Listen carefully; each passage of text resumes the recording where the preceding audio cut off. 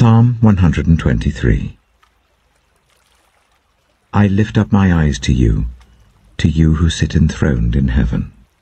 As the eyes of slaves look to the hand of their master, as the eyes of a female slave look to the hand of her mistress, so our eyes look to the Lord our God, till he shows us his mercy. Have mercy on us, Lord, have mercy on us. For we have endured no end of contempt. We have endured no end of ridicule from the arrogant, of contempt from the proud. Proverbs chapter 30. The sayings of Agur, son of Jacob, an inspired utterance.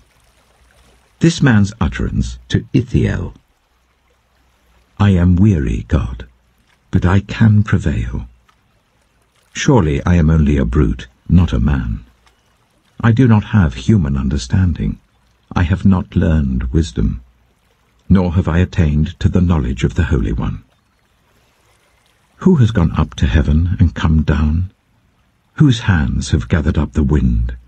Who has wrapped up the waters in a cloak? Who has established all the ends of the earth? What is his name? And what is the name of his son? Surely you know. Every word of God is flawless. He is a shield to those who take refuge in him.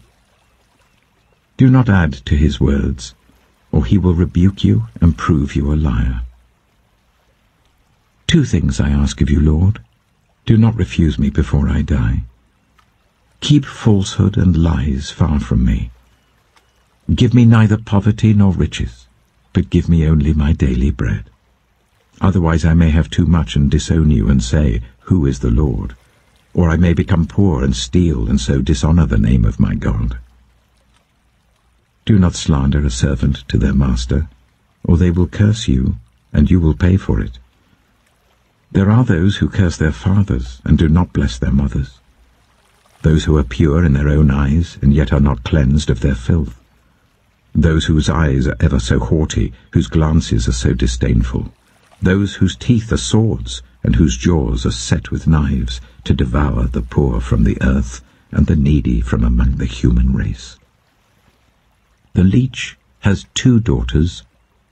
Give, give, they cry.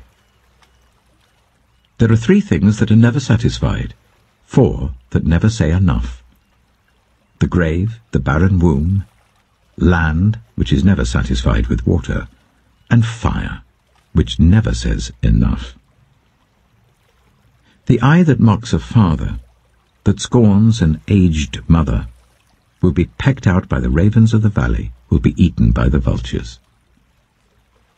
There are 3 things that are too amazing for me, 4 that I do not understand. The way of an eagle in the sky, the way of a snake on a rock, the way of a ship on the high seas, and the way of a man with a young woman. This is the way of an adulterous woman. She eats and wipes her mouth and says, I've done nothing wrong. Under 3 things the earth trembles, under 4 it cannot bear up. A servant who becomes king, a godless fool who gets plenty to eat, a contemptible woman who gets married, and a servant who displaces her mistress. 4 things on earth are small, yet they are extremely wise. Ants are creatures of little strength, yet they store up their food in the summer. Hyraxes are creatures of little power, yet they make their home in the crags.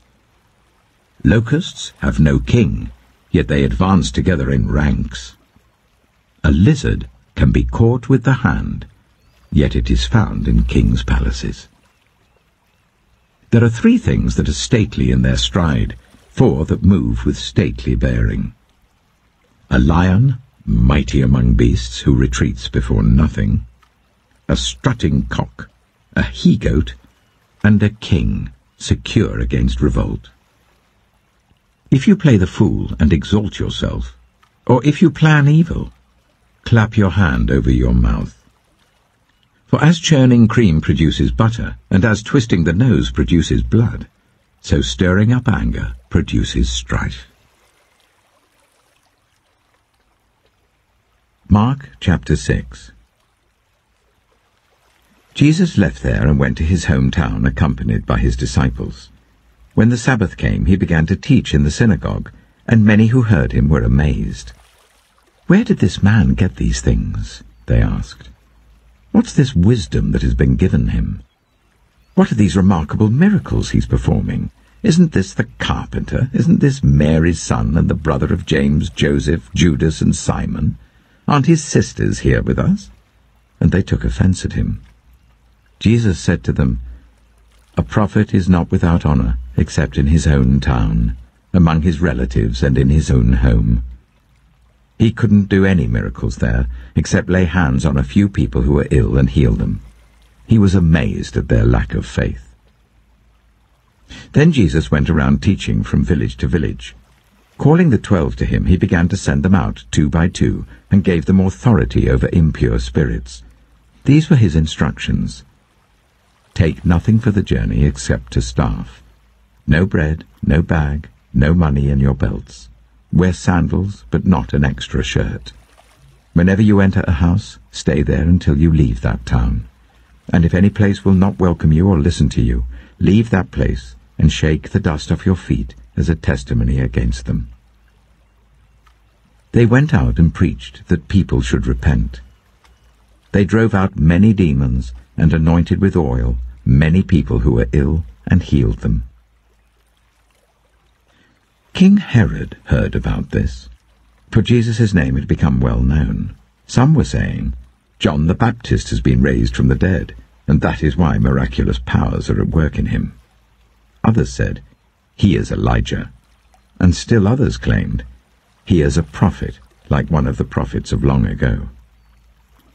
But when Herod heard this, he said, "John, whom I beheaded, has been raised from the dead." For Herod himself had given orders to have John arrested, and he had him bound and put in prison. He did this because of Herodias, his brother Philip's wife, whom he had married. For John had been saying to Herod, "It is not lawful for you to have your brother's wife." So Herodias nursed a grudge against John and wanted to kill him. But she was not able to because Herod feared John and protected him, knowing him to be a righteous and holy man. When Herod heard John, he was greatly puzzled, yet he liked to listen to him. Finally, the opportune time came. On his birthday, Herod gave a banquet for his high officials and military commanders and the leading men of Galilee. When the daughter of Herodias came in and danced, she pleased Herod and his dinner guests. The king said to the girl, "Ask me for anything you want, and I'll give it to you." And he promised her, with an oath, "Whatever you ask I will give you, up to half my kingdom." She went out and said to her mother, "What shall I ask for?" "The head of John the Baptist," she answered. At once the girl hurried into the king with a request. "I want you to give me, right now, the head of John the Baptist on a dish."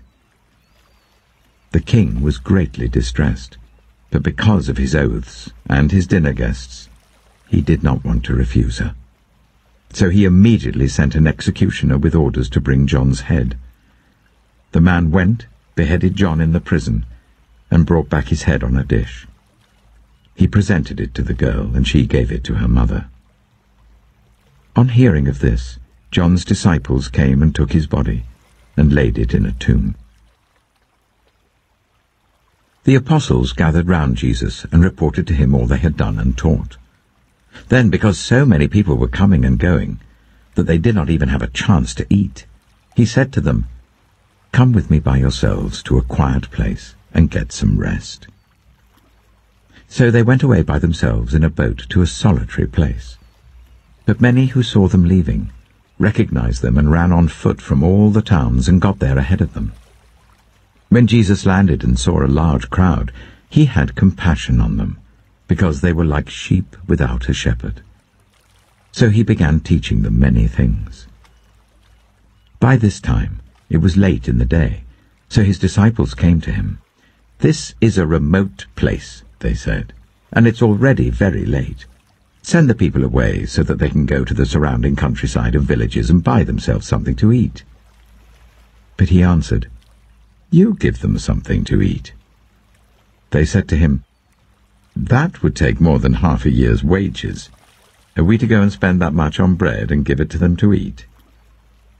"How many loaves do you have?" he asked. "Go and see."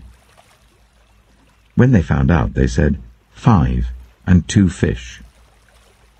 Then Jesus told them to make all the people sit down in groups on the green grass. So they sat down in groups of hundreds and fifties. Taking the 5 loaves and the 2 fish and looking up to heaven, he gave thanks and broke the loaves. Then he gave them to his disciples to distribute to the people. He also divided the 2 fish among them all. They all ate and were satisfied, and the disciples picked up 12 basketfuls of broken pieces of bread and fish.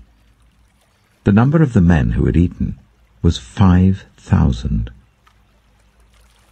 Immediately Jesus made his disciples get into the boat and go on ahead of him to Bethsaida, while he dismissed the crowd.